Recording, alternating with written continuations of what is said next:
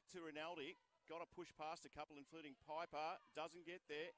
Froling got about the whole team to beat from Bendigo, but gets it in anyway. Indeed, Simmons gives it off. Rinaldi just hands it over to Cracknell. Yeah, everyone can hear the clock going down. Here we go. Cracknell for three. Oh. Yes, and she does it. Producer's back in the studio too. Oh, just off hands. That is that girl, Strawhorn. Well done.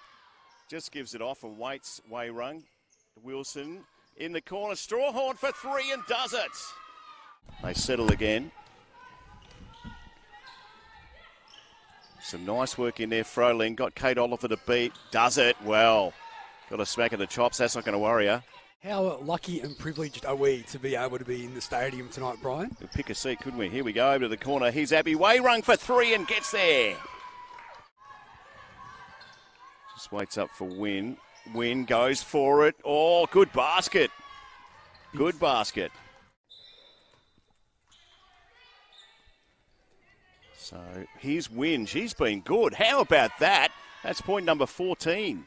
Just got to get a couple of consecutive baskets here. I know that's Captain Obvious stuff. Let's Froling help her out here. Push to the line. Simmons got it in, grabs a foul. Hasn't got a scoring boots on today, has she, Piper Dunlop? Good steal by McLean. We've got 6 seconds, Coggo. 5. McLean to the hoop. Foul would take it. Just gets it in at the end there, OGR. Well done. First points for OGR.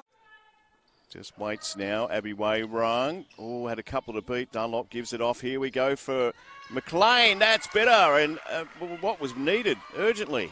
Thought about it. Froling played every minute with Kelly Wilson from the Bendigo side in this game. Right behind this, that hurts by Collins. Well, Bendigo going under the screens. Collins makes us pay. So Froling gets a bit of coaching from Rinaldi on that occasion. Simmons back to Rinaldi in the paint. Burton, that's all a bit easy for Ballarat. So Cassidy McLean just gives it back. Abby Wayrung's been good, and that is good. We said that they wouldn't have to repeat that, but that's the situation they're in. So a little bit of fight in this game. This is OGR. How about that? In fact, it was Abby Wayrung. I take it back. Shot clock was on 2 seconds there, Coggo, hence the quick release. This time, just got to get to some points. Little push there from Wayrung. Yes, and a couple. They need to stop.